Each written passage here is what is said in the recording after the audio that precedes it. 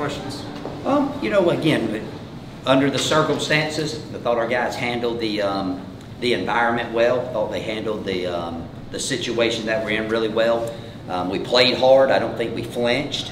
Defensively, thought our red zone defense was outstanding. Held Georgia a bunch of field goals there early to keep the score down. And offensively, we had a couple good plays, and then we would get behind the chains and shoot ourselves in the foot right there. But you know, again, played a great team.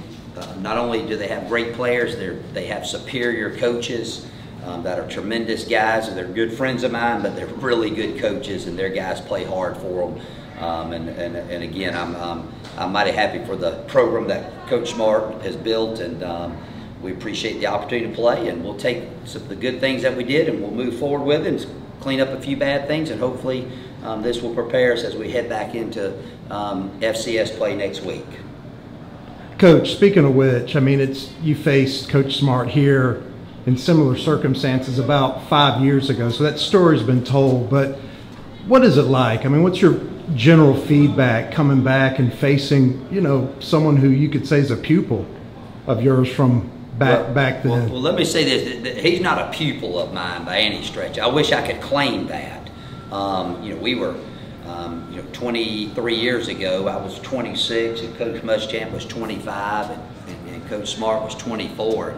You know, I was the head coach, but I coached the offense. Those two guys coached the defense. We only had 5 coaches, and so those guys, man, they were good coaches way before they got to Valdosta. They just had the opportunity to shine right there and move on their career. So we've been good friends since then, and you know, appreciate Kirby and them holding it down there at the end. And you know, I think they got a fine football team, one of the best I've ever played or coached against in my career. So you know, like I said earlier, not only do they have good players, they're very well coached, and they play hard for their coaches.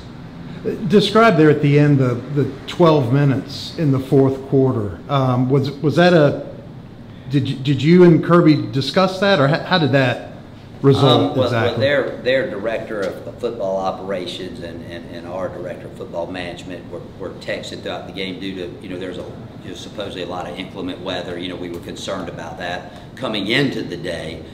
You know, as of yesterday, it was questionable whether we would have got to play the game, and so there was a threat of some oncoming lightning, so we just both agreed to shorten the fourth quarter there and be able to get the game in before we had any delays. Georgia does a lot of things real well. Obviously, there's a reason why they're the second-ranked team in the country. But what did you see today? Like, if you could point out one, maybe 2 things that really, you know, sticks out, what would you say? Well, you know, you win championships with great defense, and they're very talented over there, but they're always in the right place, and they do such a good job of mixing their blitzes and their stunts, you know, in to keep you off balance and really not know where they're coming from. So they do a great job of that. And then the other thing is, you know, Stetson Bennett. I'm a huge fan of Stetson. I think he's one of the top quarterbacks in the country.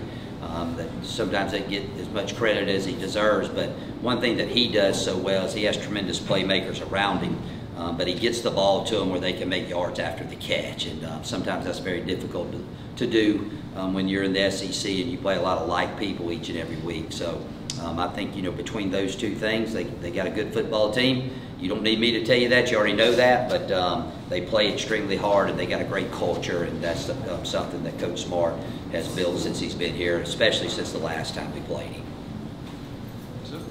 Okay, appreciate it, guys. Thank you, Coach. All right, y'all have a good one. Good luck to you guys this season.